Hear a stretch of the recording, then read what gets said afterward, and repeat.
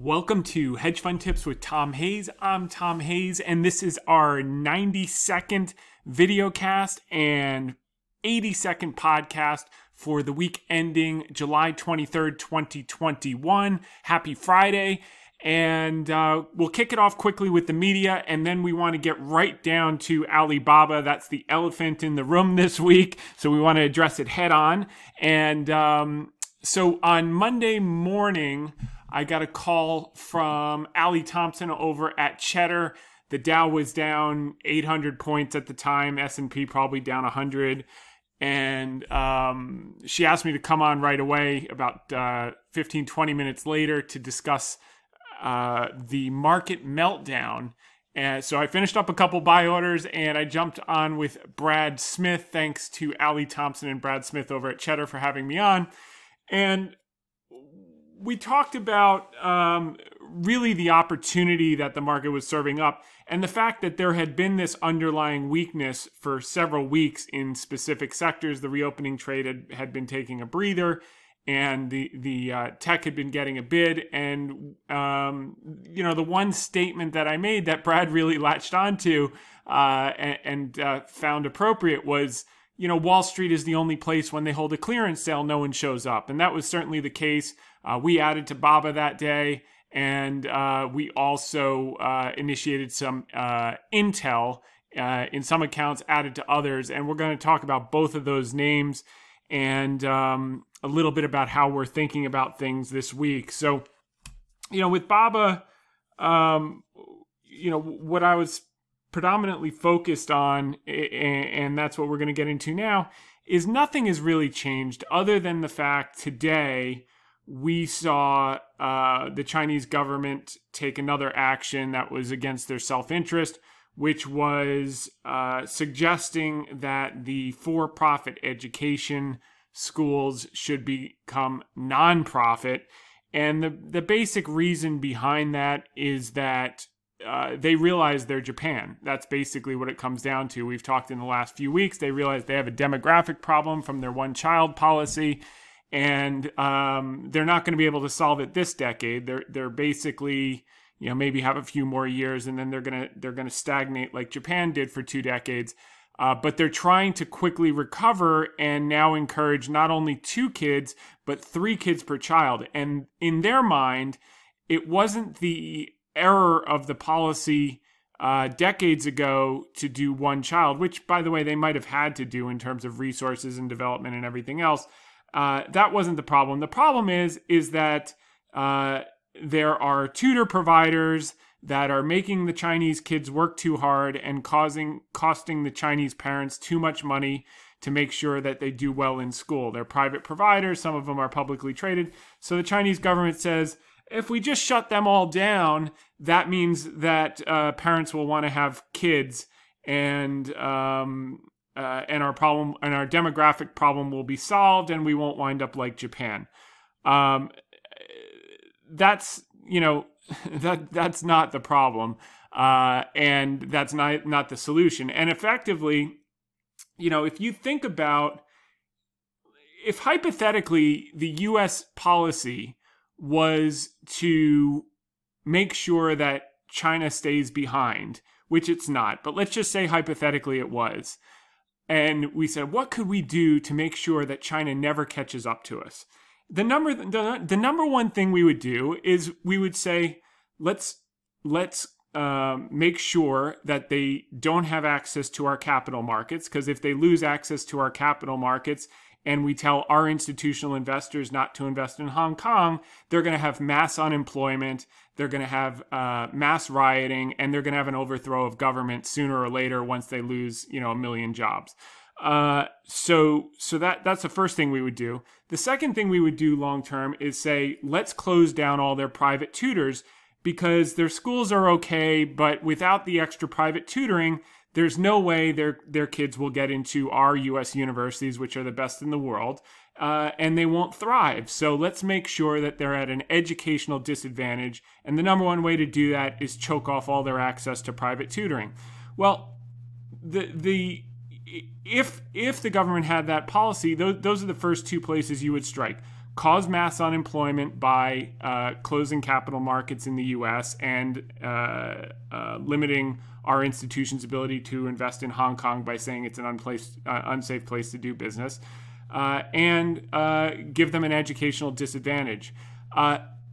Well, the U.S. government did not do that to China. China just did it to itself. And the irony of it is, I've heard of Japanese kamikaze pilots that go on suicide missions to hurt themselves.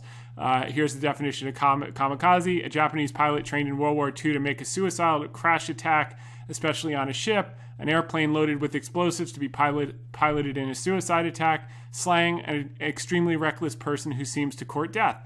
Well, these actions by the Chinese government that are completely in their intermediate term bad interest. It's against their interest to do these type of things. They're doing it because they think they're going to see a short-term gain, and what they're going to wind up with is the exact opposite. So what's effectively happened is, and one of the points that I made on Bloomberg is that they've got 248 Chinese publicly listed companies in the U.S. with about $2.1 trillion of market cap. The Chinese government is not going to want to destroy access to the global capital markets because it will cause mass unemployment. It will impair their domestic companies' ability to raise capital, to create jobs, and to create innovation domestically, which is exactly what they need to do. Particularly, they want to become self-sufficient in terms of producing their own semiconductors. They can't do that without the advanced machinery from Western developed nations who have to approve it.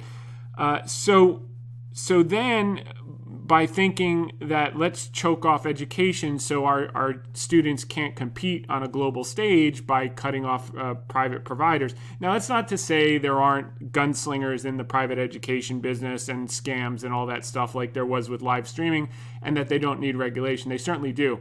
And by the way, how it was interpreted by the markets today and unconfirmed in terms of the policy that they're going to take, may not be exactly what winds up happening, and it may actually be the same case in the case of Didi, what ultimately winds up happening. The point is, we're getting to the point where all of the worst case scenarios, sell the rumor, are kind of in the market. So the worst case scenario would be, in terms of the education providers, they shut them down completely. Well, they're not doing that. They're limiting their hours, and there's rumors about what they're going to do to ownership structure and profitability and that type of thing. So in that case, that's a $100 billion industry. So they're basically choking off $100 billion of $2.1 trillion, assuming it goes to zero, which I think is an aggressive assumption, but that's what the market traded like today. I think erroneously, but we're going to find out in coming weeks and months, or maybe it'll take a half a year for them to realize they made a huge mistake and reverse it. Some people make the best decisions after they exhaust all other possibilities. Perhaps that's the case in this instance with the regulators, but we're going to find out.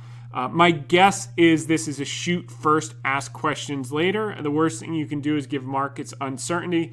GoTo is one of those providers, and they said they didn't receive any notification from the government. TAL and EDUs had no reply. So my guess is it's not good news, but it may not be what people are speculating about. It was all a Chinese article in Caixin, CAIXAN, which is a major business publication in China. You can copy and paste the text into Google Translate, and it basically says that.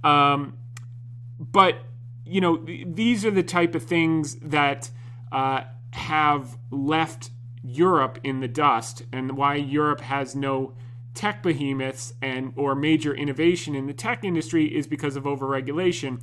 And China is actually at the point where not only were they taking on U.S.'s dominance, but they were on track to surpass it. In the case of Alibaba, Aliyun is growing at a faster pace than Amazon Web Service, and was growing about 20% internationally, particularly in Asia, with their cloud business, and poised to grow exceptionally far. Now, if the capital markets start to penalize them based on the mercurial behavior and capricious behavior of the Chinese government, well, then they're going to set themselves back, not only like Europe in terms of regulating themselves out of business and giving U.S. total dominance in the tech world and complete not just domestic but global monopoly, but at the same time causing mass unemployment, which, unlike Europe, which is a democracy by and large,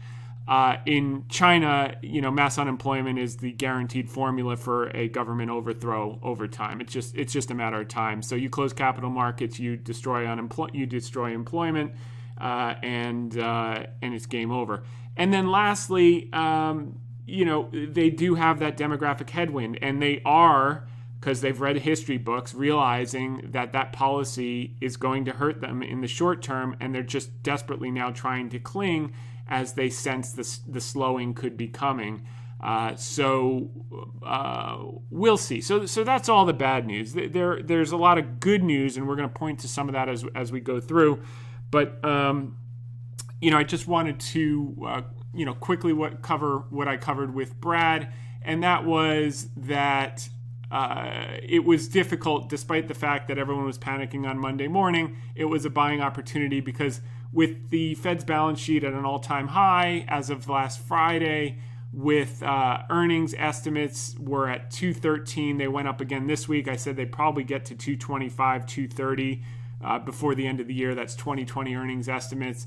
Very difficult to get too bearish. And we talked about some of the opportunities and what to add to and what initiated. And we also talked about Boeing was down quite a bit.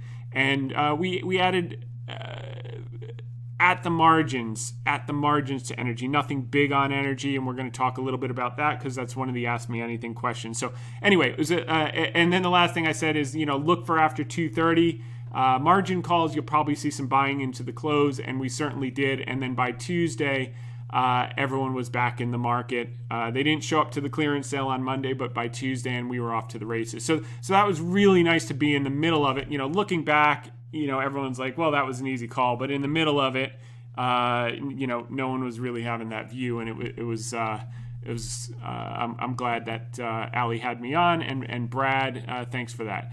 Then the next day, I was on Bloomberg TV with, I was on with Heidi Stroud Watts and Sherry Ann. So Heidi Stroud Watts and Sherry An, and I want to thank Jung Soo Meng and Yang Yang. Jung Soo Meng mostly handles the TV, and then an hour later I was on radio with Kathleen Hayes and Doug Krisner. Those were on at about 6 p.m. and 7 p.m. in New York time, and on the U.S. stations as well. And in both of these, we covered most of the same subject matter, but with kind of different tilts. And I want to kind of go through all of it. We covered a little bit about BABA, and they asked a lot of good questions about BABA and the risks of regulation, etc. One of the other things that has happened in the last week is 33 of the top China tech giants have signed a voluntary self-discipline pledge last week at the China Internet Conference. So it seems like, Didi got it bad for doing the IPO at the wrong time and not running things by the Chinese government during the 100-year anniversary of the Communist Party. So they're now, it looks like, going to get a severe fine. That's the bad news. The good news is they're going to get a severe fine, and that quantifies the risk. And once the market can quantify the short-term pain, it can look through and move forward. Not dissimilar to Alibaba paying the $2.8 billion a few months back. And it seems like, what we found with most of the big China internet companies is that July 8th seems to be the day that most of them hit their absolute bottom. And that was coincident with the Chinese government approving Tencent's deal to buy Sogu, which was a search engine creator or provider which was a big deal because it showed for the first time that since Didi that the Chinese government was acting rationally on a deal-by-deal basis. And rather than just saying no to everything because they were big tech, they actually said yes. And that gave the market confidence that there's some level of rationality. Some things do need to be regulated. Some things have gotten out of control. But they were going to, their interest is in growth and their interest is in, doing the right thing. So that was a big deal July 8th. So keep your eye on that with regard to most of the larger tech companies. And then we talked about Alibaba, and nothing has changed in the underlying business other than the noise of these marginal, basically call option education providers that the Chinese government is worried about discouraging young couples from having children because of the costs to make sure they're properly educated. Because if you're not properly educated, you wind up doing really, tough jobs, and that's that. So, probably the best solution would be for the government to pay for some of it, pay for some of the tutoring as an incentive. And sure, do you want the kids studying 24 hours a day, 7 days a week? Probably not. So like some limitations on hours, like Sunday off makes sense.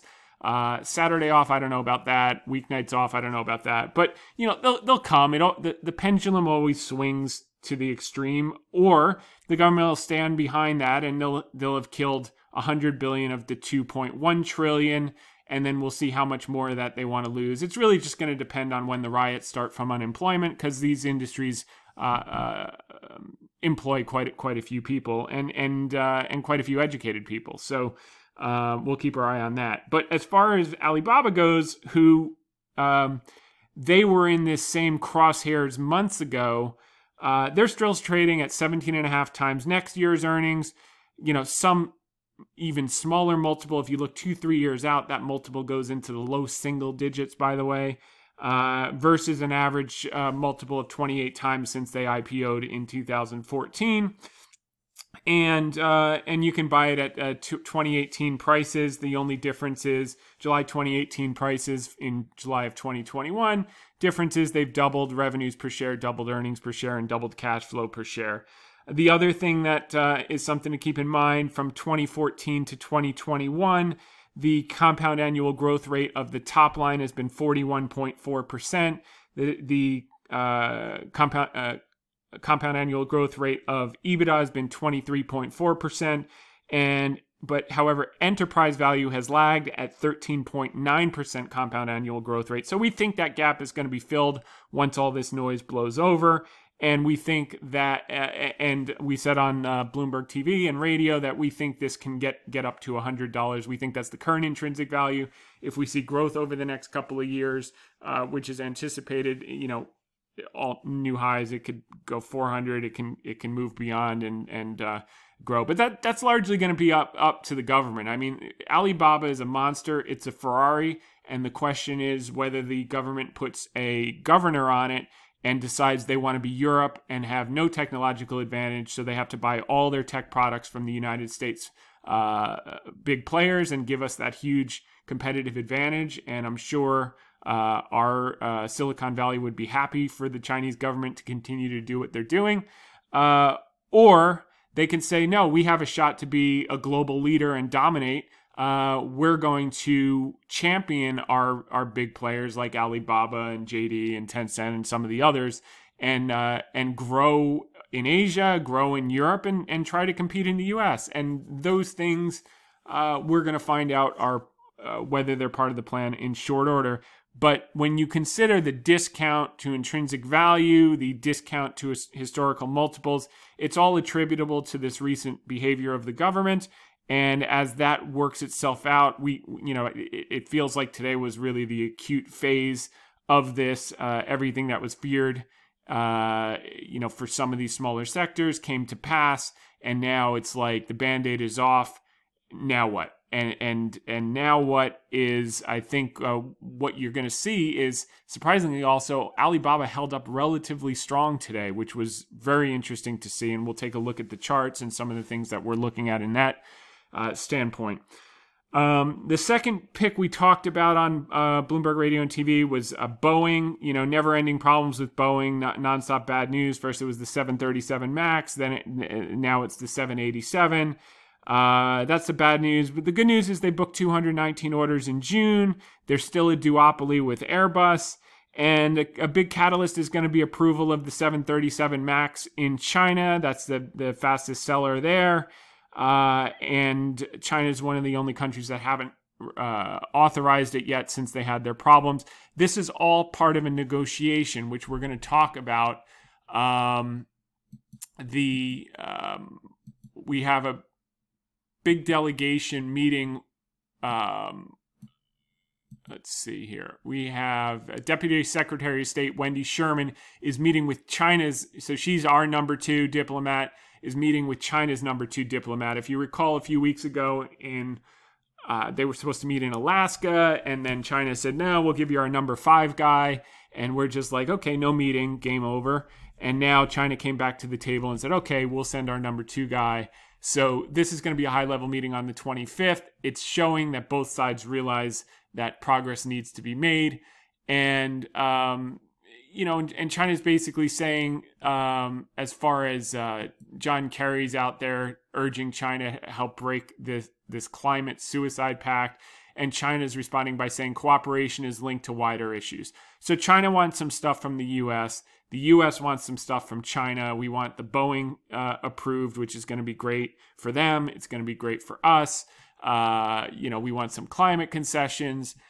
So there's a whole thing related to that, and I'm sure there will be talk of public listings. I can imagine the amount of lobbyists that are outside the White House or outside Congress from Wall Street saying, get these listings back on track with China. This is not going to help us. This is a huge part of our business. So, this has come to a head right now. I think a lot of what was feared is here. And now, there's not much more bad news leakage. It might get a little bumpy in terms of getting through some negotiations and cooperation, but ultimately, nothing has changed for the underlying business of Alibaba in terms of growth, in terms of everything that they're doing. Now, the market just needs to feel comfortable that they can realize the intrinsic value because the playing field is going to be more steady. And that's just, we're going to find out in a matter of days. The best thing that could happen would be on Monday morning, Didi gets fined, a couple billion, I don't know, they're not that big, but, $500 million.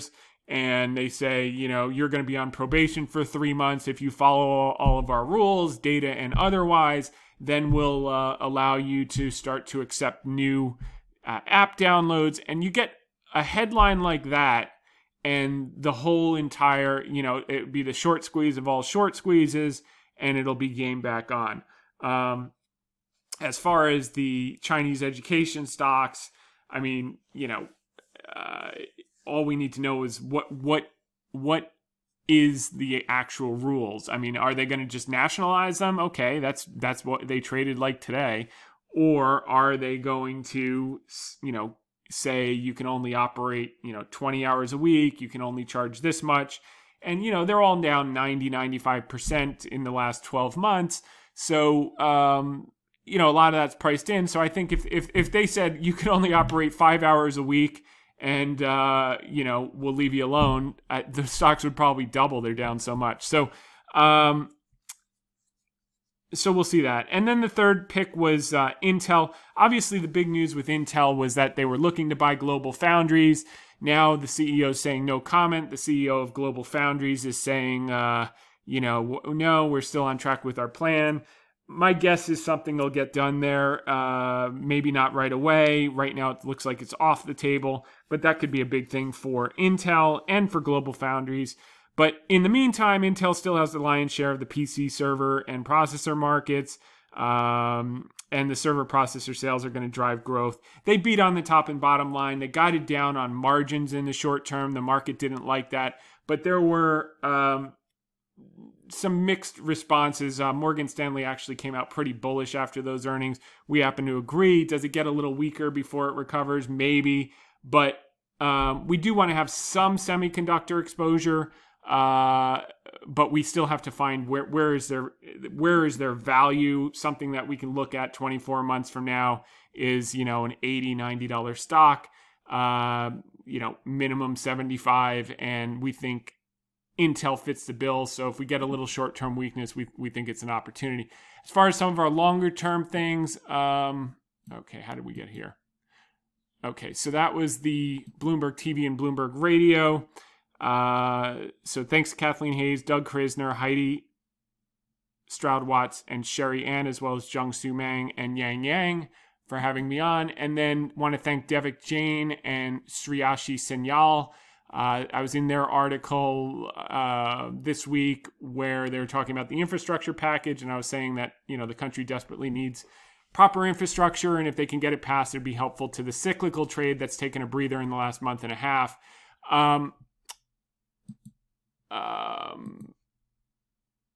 Okay, so Stanley Druckenmiller was out. Basically, it's looking like about $5.5 trillion of additional government spending appears pretty likely to get dropped on a already hot economy, okay, before the end of the year through reconciliation. And apparently Druckenmiller was out spending time this week with senators to warn them against, pouring more gas on the fire. And that by passing these two spending bills, 2/3 are being spent with the kind of heading or title crisis funds, but the crisis is in the rearview mirror largely, and it's coming after the economy is already recovering. So he's basically saying, number one, you're going to get bubbles and you're going to get inflation, and which both lead inevitably to large declines.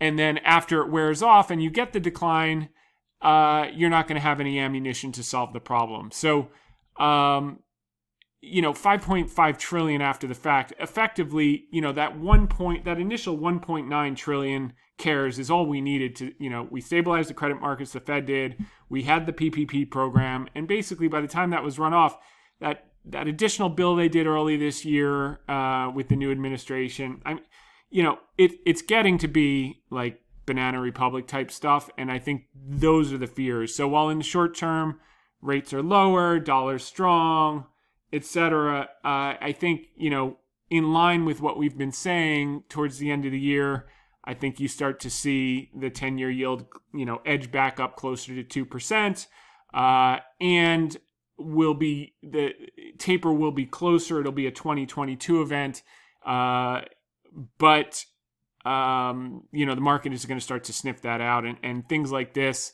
all the additional spending that wants to be done, and very, very small part of it is true infrastructure, roads, buildings, internet, things we need for the next generation. Are fixed assets are not really part of it. So I think Druckenmiller is right to really raise the red flags at this point in time.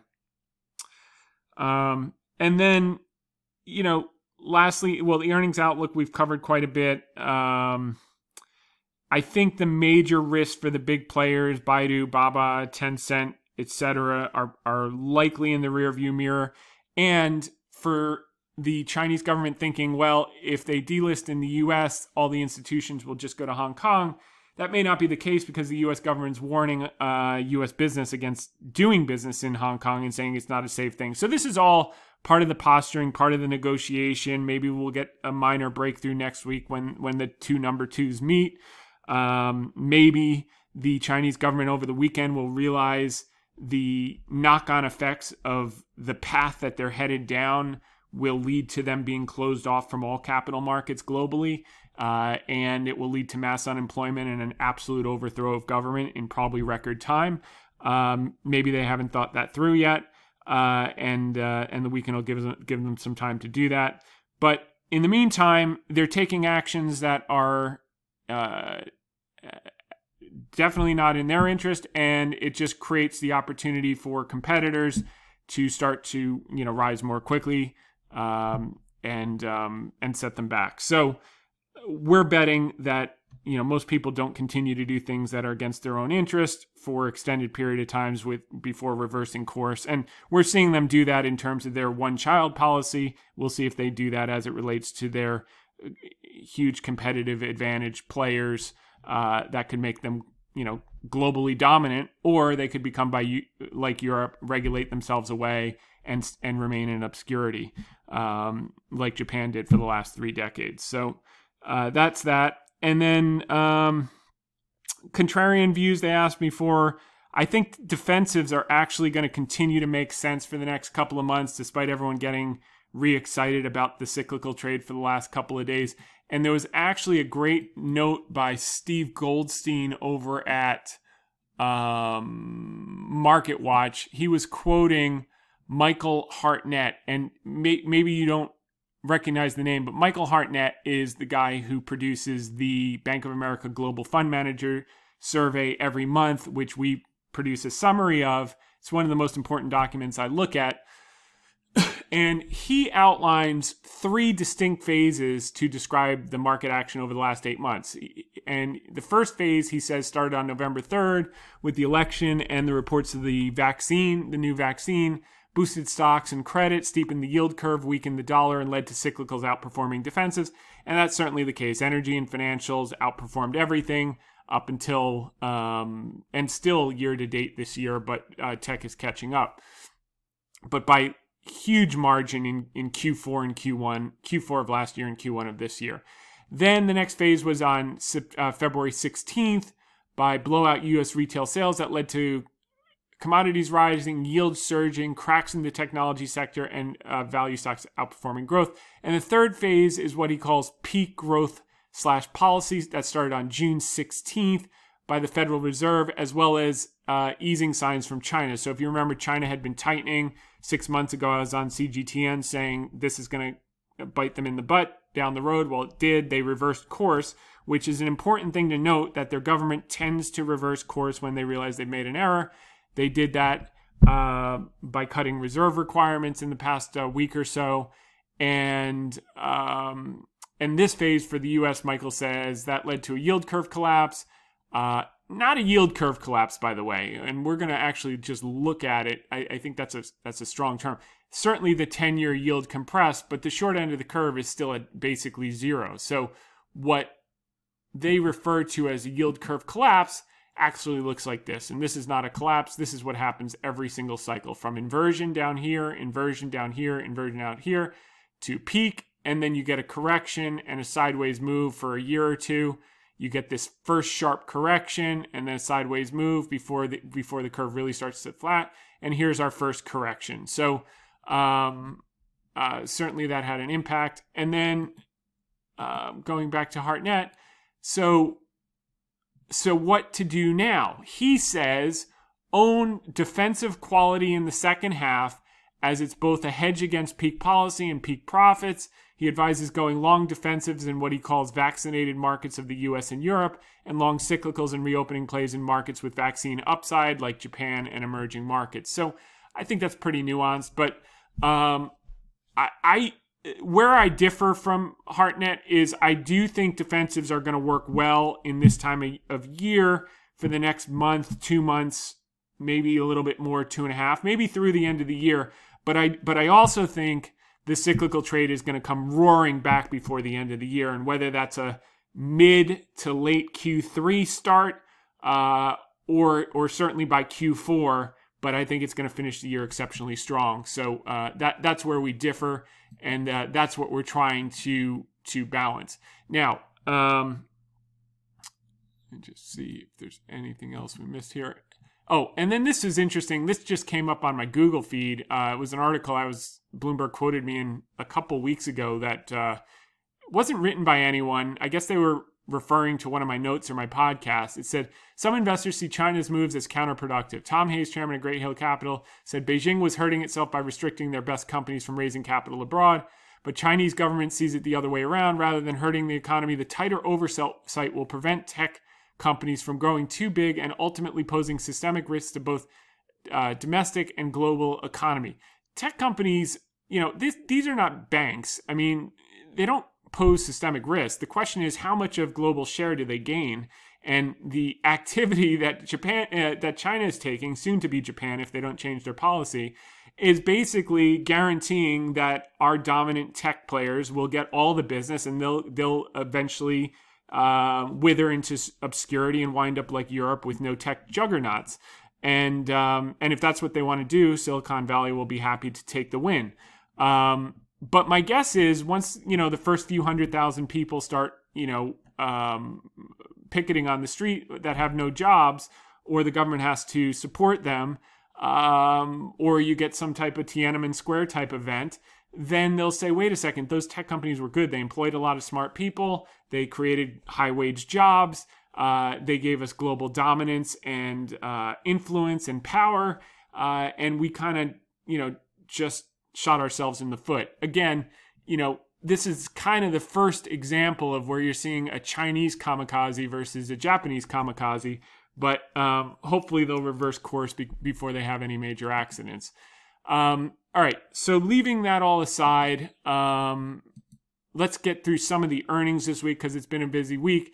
Netflix, people were upset that they lost 500,000 subscribers in North America. They lost 500,000 subscribers because they had no content. I mean, there's literally nothing on Netflix right now, and that's going to change very, very quickly in the second half. They have all this backed up slate of content that they're going to throw on us. And by the way, for the same money, they're going to give people online mobile gaming. A lot of people like that at no additional cost. So that should be helpful.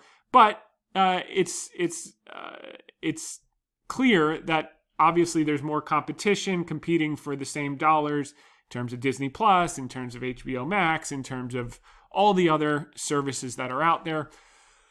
But where they do have a moat is internationally, and their growth has been phenomenal. And they added net 1.5 million subscribers and beat on the top line. So I think Netflix is going to be okay. I think they just have to digest this period. And obviously last year when the world was shut down, they got a tremendous amount of sub ads in the US and Canada. Now that it's summertime and everyone wants to go out and there's no content, I'm surprised they didn't lose more than 500,000 domestically. And in much of the rest of the world, that it's still less open and less vaccinated, they're continuing to do well, and they have a lot less competition in those markets as well. So something to keep an eye on. As far as some of the drug stocks, Novartis beat, and both Novartis and Pfizer's providing another 200 million vaccine doses to our government for the fall, which is code for that's the booster shots, basically, because there aren't 200 million people who have not been vaccinated. So why would they order 200 million? It's because we're going to need another, it's probably going to be an annual thing. And they've said as much as at analyst meetings, and they see this as a monster revenue and profit stream, because not only will they be doing it on an annual basis, but they will be doing it at much higher margin and pricing. And if you recall last week, we covered that a cup and handle was setting up for all those breakout type people that listen in. And that started to break out this week. So that was good. Novartis crushed it in line with our original thesis that when people get back to the doctor, and a lot of in-person administration and pent-up demand, and they beat on both top line, bottom line, and guidance. And this is also forming that same cup and handle, and will also break out like Pfizer's starting to do as well. So that was very good to see. Now, I want to quickly shift gears to the Ask Me Anything part of the call, because we've got a lot of good questions. Okay, Ben, first name only, please. Hey, Tom, podcast questions, please. What are your latest thoughts short-term on DFEN and REITs? I know you like Intel, but I'm more interested in the sector as a whole. As far as okay, so I'm not sure. I guess he's asking about semiconductors. As far as semiconductors, I'm agnostic. I think they work their way higher over the next 12 months, but I have no view short term.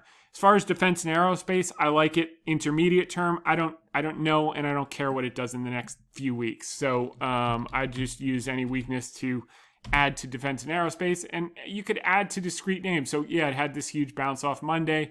I think this is just going to work higher over time with their constant pullbacks every few months. I mean, so I wouldn't get too cute about that, but certainly a nice bounce back. REITs, on the other hand, I was looking at REITs. It's funny this question came in because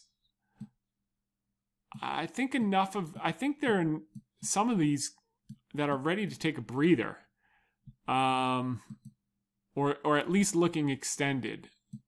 So where did I put those? Maybe they're here. Okay, so here are some REITs. These are weekly charts. I think they're looking extended here, and as we get through earnings and we move closer toward Jackson Hole, everyone is pretty committed to the idea that they're going to announce tapering in Jackson Hole. I'm not sure that's going to happen because, maybe they announce it and it's a 2022 event, but maybe they also punt it to October. But anyway, the market seems convinced, and if that's the case, you probably start to see the 10-year yield. And as a matter of fact, the 10-year yield bounced. It bounced this week off of its lows. It got down to 110. I think it closed the week about 130. And in that type of environment, I think some of these extended REITs would start to see a little bit of pressure. So I'd be a net seller versus a net buyer. I'm not saying go short REITs, or I'm just saying I don't buy things that are up like this. I would not be a buyer here. And if I had massive profits in REITs, I'd probably shave a little bit off and wait for a pullback to add back to kind of trade around a position. But I don't like the risk reward here is the answer to the question as it relates to REITs. So it looks, and do you think energy and banks will take another leg down below Monday's lows? That's a good question. I added at the margins to energy on Monday because it was just such a violent flush. You can see it started to bounce back here. This is a weekly chart, so it closed the week green after that huge flush. If you have no energy exposure, I don't know what I would do here. But, some of these on a discrete basis, was this enough pain for all the Johnny-come-latelys that got excited in March and April after the thing was up 100, 150%? It might be, because a lot of those people are leveraged. I think you got to take it on a case-by-case basis. Like Schlumberger had good earnings. Obviously, long-term. What's the difference if you bought Suncor at 20 and it went to 18 and then 2 years from now it's at 30? So I wouldn't get too cute with it. I don't like the risk reward for building a brand new position with them up this high, but on a discrete basis, on a one-off basis, I would look at individual companies and be looking for opportunity over the next 2 months in both banks and energy for the long term. So that's the energy, and let's take a look at the banks. Banks had good earnings. The one that I would be probably a new buyer of if I had no bank exposure would be Citi. Because maybe Citi's downside is 60 at the most, but it's going to work its way well higher over time. But again, I don't love the risk reward with these things up 100%. This is like yesterday's news. Do we still hold a lot for the long term? Absolutely. But we trimmed a bunch, early June or whenever it was, 7 weeks ago, 6-7 weeks ago, and we still hold our core positions, but we're not trying to fill that last 25% up right away. They're just better things to do, and what's interesting is everyone's looking at the things that are already up. No one wants the things that are down. And by the way, it was the same thing last year. As painful as it feels like with Baba, it was more painful holding Wells and Exxon and all those things in the fall before they finally turned. And we're going to actually go into that in pretty good detail on this call. So let's get some of these closed because we've just had so much to cover. The other thing, so here's China's online retail sales hit $1.8 trillion RMB. This was out today. Increased 10.9% year on year. Who do you think has the lion's share of that? Is Alibaba. So the point that I'm making is that the underlying business continues to grow. We just don't know when the noise is going to clear so it can trade back to its intrinsic value and a normalized multiple based on the growth that it's experiencing. So this was People's Daily reported. The figure represents roughly a quarter of the country's overall consumer retail sales. Live streaming sales reached RMB 388 million by the end of December, more than doubling from March 2020. So,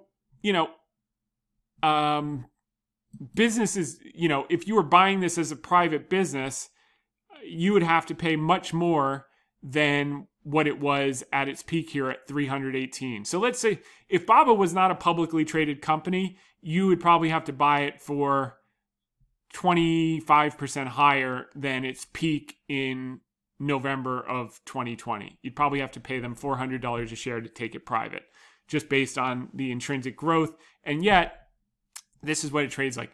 So I'm not a big technical guy. I know all of it, but the only way to build positions and make a lot of money is to know what you own. You have to know the fundamental backdrop, and then the technicals is just like it can be helpful, but the main time to use technicals is when the fundamentals aren't syncing up because there's some exogenous noise going out. So today I drew this out and I thought it was pretty interesting.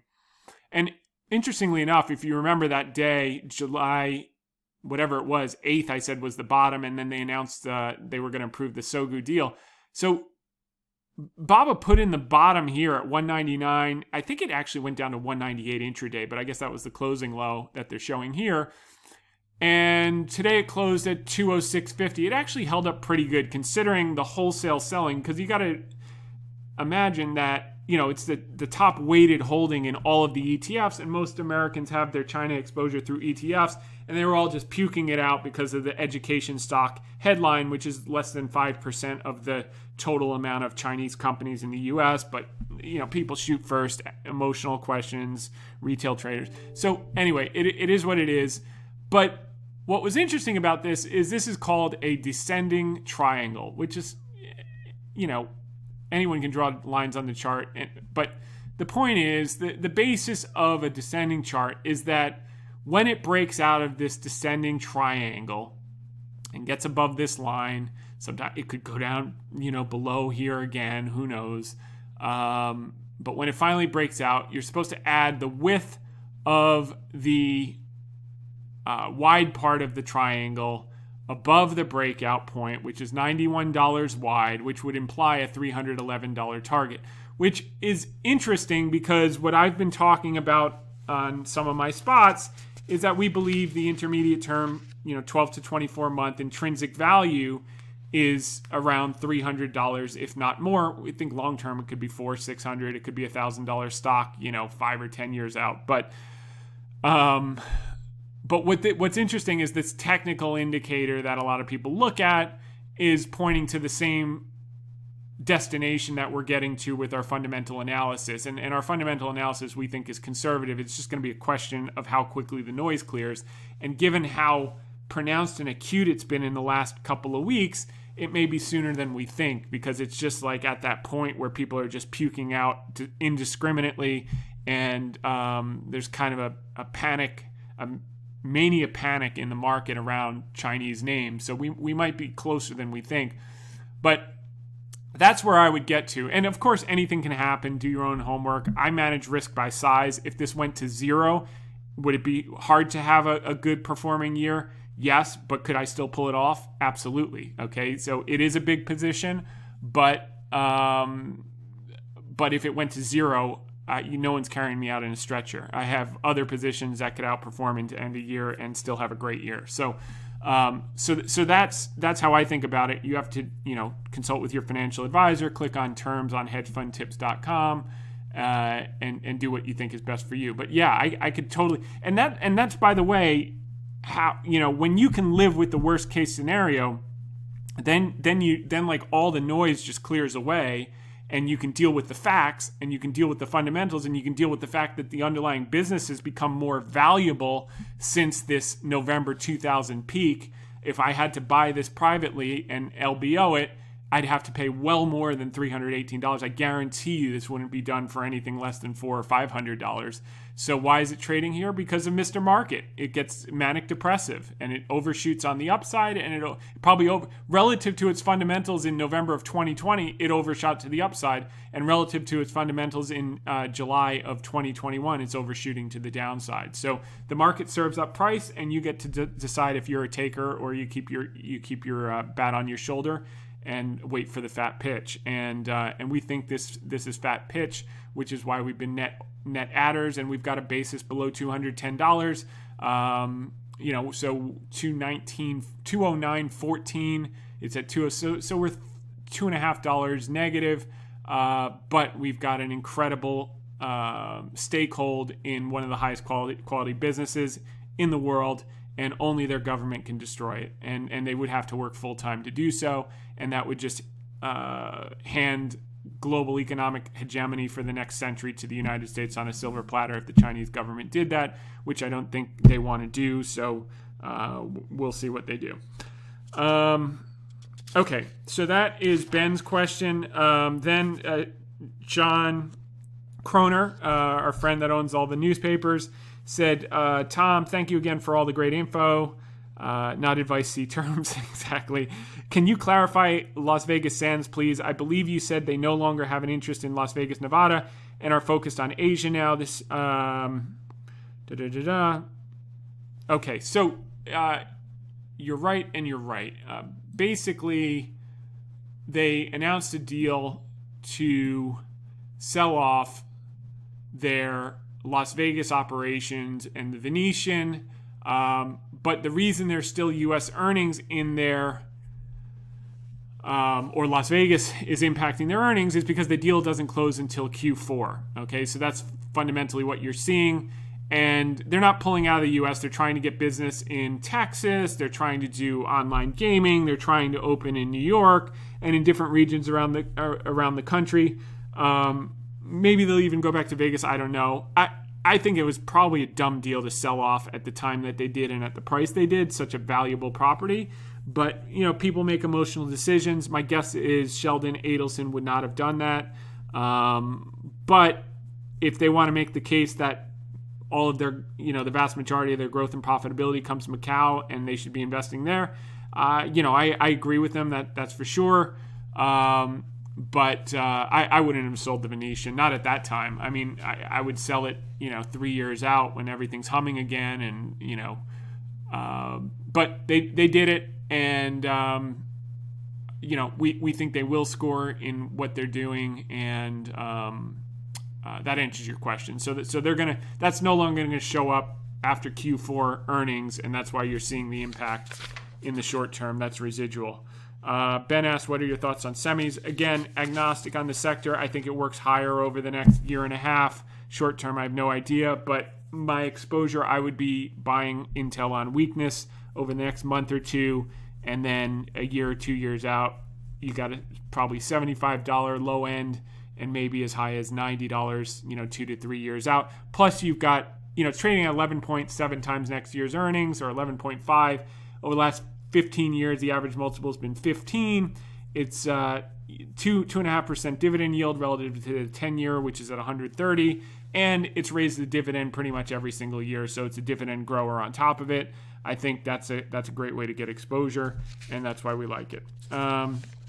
Okay, Daniel E asks, Tom, how do you think about holding periods? Do you target multi-weeks, months, or year hold periods when you invest? It depends on the stock, but by and large, if I'm going to build size, I'm thinking about it in terms of 12 to 24 months.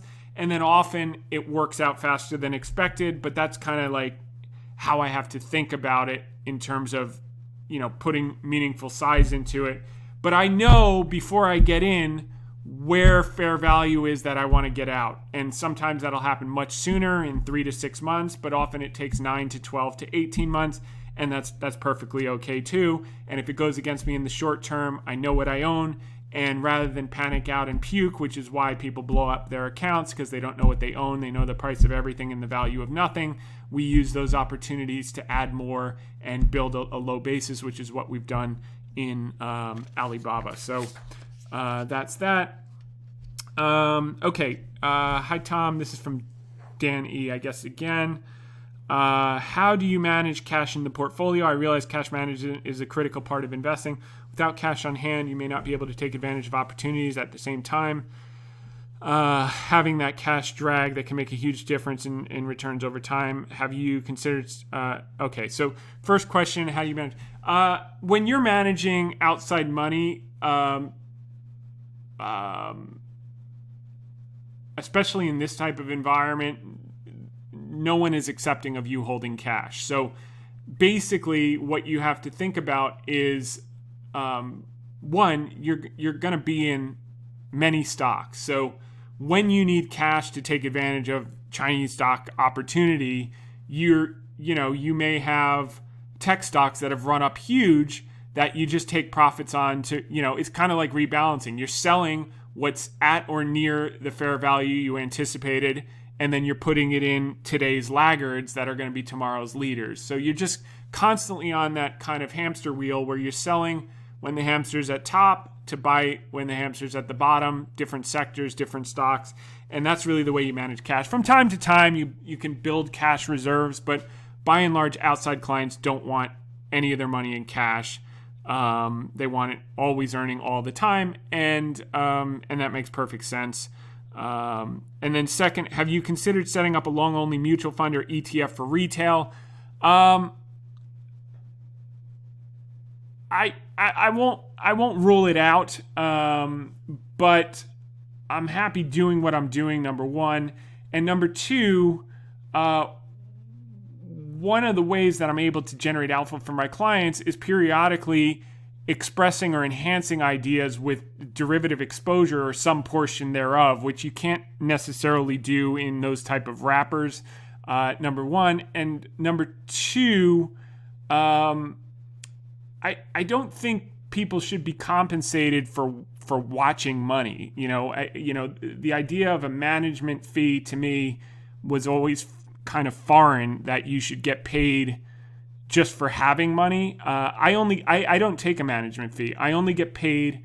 I eat what I kill. So, I get a performance fee based on the gains that I make for the client. And I don't get paid again until I make that back. And then I make above that watermark at every new period. So, I found that that's a fairer deal for clients, and it's a fairer deal for everyone, because I only get paid when I make my client money, and they make a lot more money than I make, or I don't get paid. So the idea of a mutual fund or a retail fund for just collecting assets, I would never rule it out, but I don't think it's the fairest deal for the client. If you consider, most kind of setups are where the offerer of services will charge 100 basis points, or a point. I'm not saying ETFs necessarily are a point, but a lot of the active ones are 75 basis to 100 basis points. So if you think about like a 7% return, because most of them are going to average around the general market returns, most of them are closet indexing, they're taking 14% of the profits for generating beta. And that's not a great deal. So, most people don't think about it that way. They say, oh, I just pay a small fee. But that small fee, if your return is 6 or 7%, it's, 14 to 20%. It's basically like paying for a hedge fund and getting an index return, which no one will do for a long period of time. So that's why I don't really like how the mutual fund and ETF is set up. I think you've got to earn your performance, and your client has to make a whole lot more than you do. And in that case, they'll be happy. And you do that over time, and you do it with the right partners that you both have similar philosophies of how you think about, wealth creation and holding periods, etc. So great question on that front. And let's move right along. For those of you on the podcast, we're going to get cut off in a minute. Just go to hedgefundtips.com and click on, you'll see the VideoCast.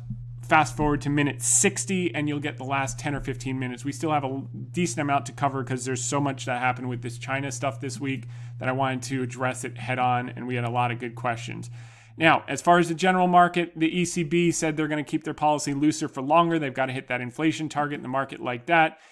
Jay Powell, while he enjoys support for reappointment, it's not a lock. You can see in this Wall Street Journal article. So like I said months ago, his incentive is pedal to the metal. So we covered that.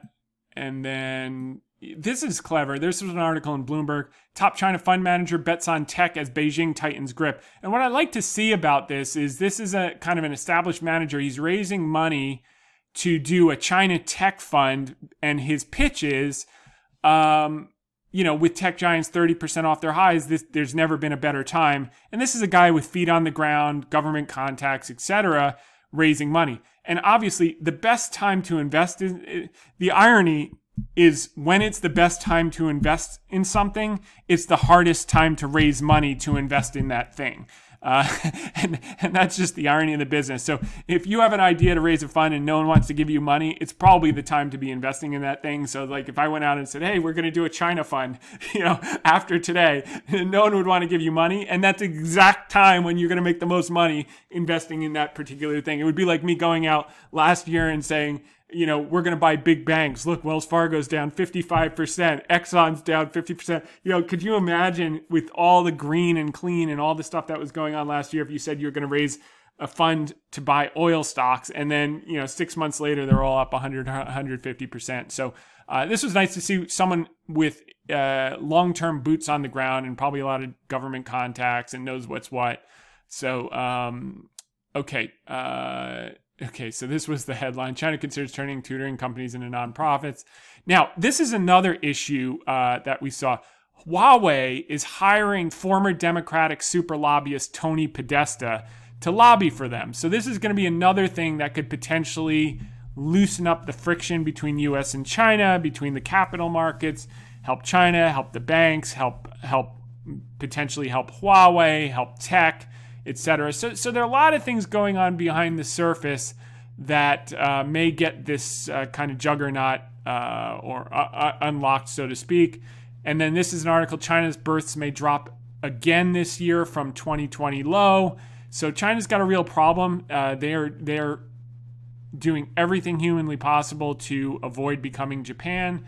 And it's going to take time. And they're going to have to put real incentives. But the number one incentive is have great high-paying jobs. And there are only, 10 or 20 major companies that are providing them. And you got to let them flourish if you want people to be excited about having kids. Okay, now, here's another headline. U.S.-China trade booms as if virus tariffs never happened. So while all the noise is going bad, like we said, the underlying business is still there, both in tech and both in trade. So we just got to iron out some of these wrinkles. And then we covered all of that. Oh, this is interesting. This was from the October Cobra Kai sweep the leg market. And, you look at the BABA chart, and you remember they did the sweep the leg, and we said, maybe this is it. And then we rallied back up to 216, and now we've been in this sideways chop and this correction. It'd be interesting to see if that's the sweep, just like we had. And if you look at the timing, this has been like, 7 months, about 8 months since the peak that BABA's just been in this kind of downtrend, building this descending channel. We finally got the leg sweep. Wells Fargo was exactly the same. And I remember the pain of this leg sweep when I put out this article that, we were adding and, we were excited. And it was the same negative sentiment. Everyone on air was like down on the banks.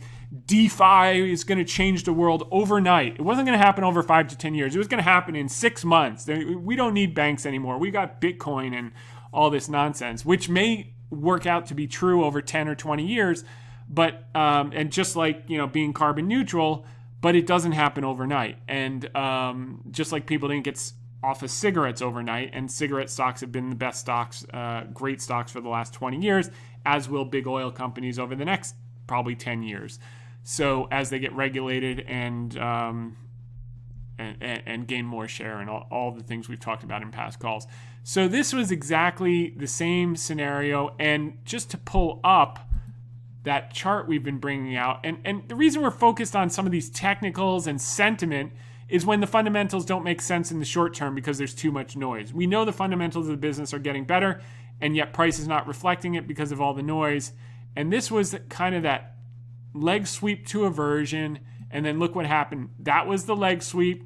And by the way, it actually got a little bit lower. That we put out the article at 2022, and then it got down to 2056 intraday, and that's after it doubled. It really just needed to take out all these people with their stop loss orders because they don't know what they own, and they don't have a historical context that Wells Fargo's only traded at 50% discount to book 2 other times in his career, recovered within months, not years, and that's exactly what happened, and was up 150% over the next 6 months once it turns. But this is the painful process. This was, basically 11 months or so. The crash, and then you had another. What did you have? March to November, so another 8 months. So what have we had? We had the crash, and then we've basically been going like this for another 8 months. We had the leg sweep. Now we will see if this level of sentiment holds up. Okay, so this was the returning confidence, enthusiasm. Then you have the first flush.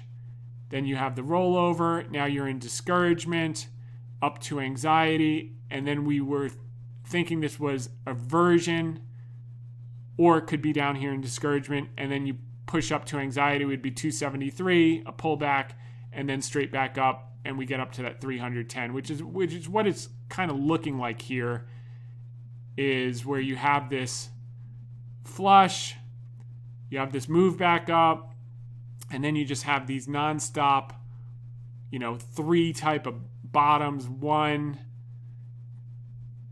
2, and 3. Again, none of this is perfect, and anyone who thinks it's formulaic, which is why we don't use a lot of technical analysis, but we're trying to make sense of just a incredible opportunistic situation we think can play out. And then when no one's believing, and you get that leg flush here, and then you get a couple of these bumps, people thinking it's going to go back down. Maybe that's what we got here. And then you start to work your way back up to here, and that's where you hit some resistance, and then they drop you back before taking it up to new highs. Well, we'll see how it works out, but it is playing kind of according to script, and that would be in line with some of these other things that we're talking about. And that's what happened last year when we went through the exact same pain, and everyone kept saying, "What are you doing? What are you doing?" And I said, "This is what we're doing." And that's exactly what we did. So let's see. So that was REITs. We covered that. Go through a couple of these just to give you an idea of the general market. The one that really stands out to me, okay, cumulative volume ratio. This is, towards where you'd see bounces versus wanting to sell. Same thing with this high-low. The one thing that really, materials are looking beaten down. There may be some opportunity there, which tells me that the cyclical trade, how long will it take for this to bottom before the cyclical trade comes back? We'll see. We think we're going to have time to get exposure there. Again, this looks closer to a buy than a sell. But the one I wanted to show you was this, PMO buy all. This got down to 0 this week, near all-time highs. Percent on a PMO crossover buy signal.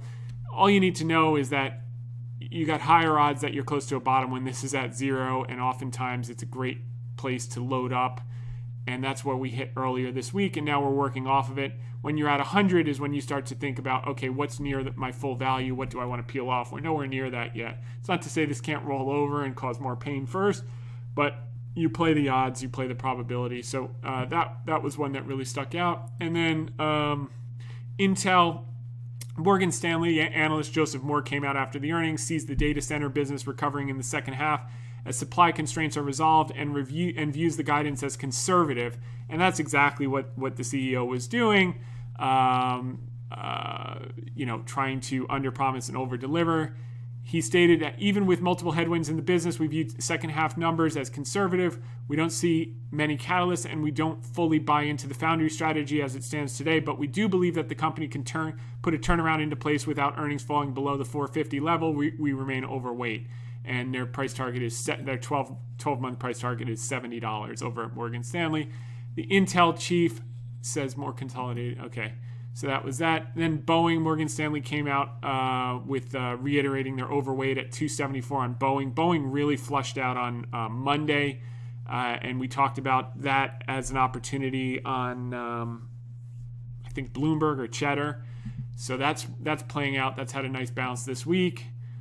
This article, we've covered most of it. We did Dinah Washington's What a Difference a Day Makes when everyone was pessimistic on Monday. And we pointed to this advanced decline issues indicator as another extremes. This got even below negative 2368 intraday. I don't know why it only printed down to this at the end of the day, but I couldn't believe it. It was literally off the charts below negative 3,000. And that's why I was like, this is extreme. And if you look under the surface, you'll see what's going on. We've covered all of the media. This is the Delta thing, by the way. This is when the CDC diagnosed Delta. You know, it's interesting. The amount of panic that I felt from the population and like TV and everything when we were at 250,000 cases a day. Because I remember we went down to Florida for a swim meet in, I think it was December, when cases were like 240,000 a day, and like I think like a lot of the cases were in Florida. I don't feel like people were nearly as panicked as they are today with cases at 15,000 or 30,000 a day. They've come down 90%. Now that, you know, the fear is that they're going in the wrong direction, and I completely understand that. But you got 70% of the population with nearly 70% with at least one vaccination. Then you probably have another 10% that have antibodies. So you're talking about 20%. This is probably the final wave. We're nearing herd immunity. And the last 5 or 10% we need to get vaccinated. As soon as they approve it, those people are going to go, and this is going to be in the rearview mirror. And I think the market is obviously pricing that in. And if you look at from when they found the Delta variant in March, the CDC diagnosed it, deaths are down 75% per day and cases are down 50% today, even in the face of this recent rise. So obviously keep an eye on it, but I don't remember the level of fear in the market in December when we were at 250,000 cases a day relative to what we're seeing now. So I think people just want this to be behind them, and it's completely understandable. It's been so long. But I think it's going to be behind us, and sooner or later. And by the way, you know, a lot of people are very, almost, it seems like, angry at people who aren't vaccinated. And I think there's probably a few percent of those people who have immuno issues or health issues where they legitimately can't, and you have to feel bad for them. But for those who are vaccinated, that, you know, they're protected, and the people who don't want to be vaccinated, they're just taking a gamble that, you know, either they're not going to get it or it's not going to be bad. But what I think everyone needs to know is the antibodies for herd immunity are going to be there sooner or later. So what people are trying to do is say, don't get the antibodies the hard way because it might kill you. Get it the easy way because it's just, you know, a couple jabs.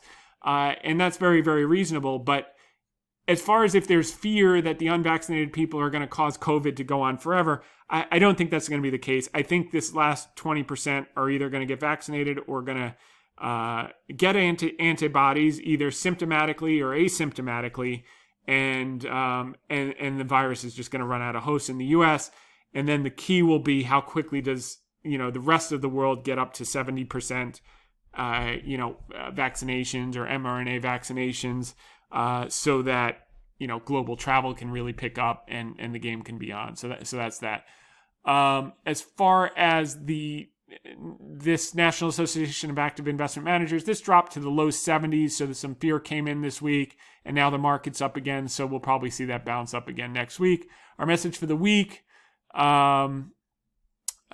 mentioned a few new long-term picks. Intel and Boeing are longer-term holds. We added at the margins to energy. Nothing's changed in our outlook on defensive staples, utilities, and big pharma. The next few months is the time of the year you're generally going to be rewarded for holding these groups.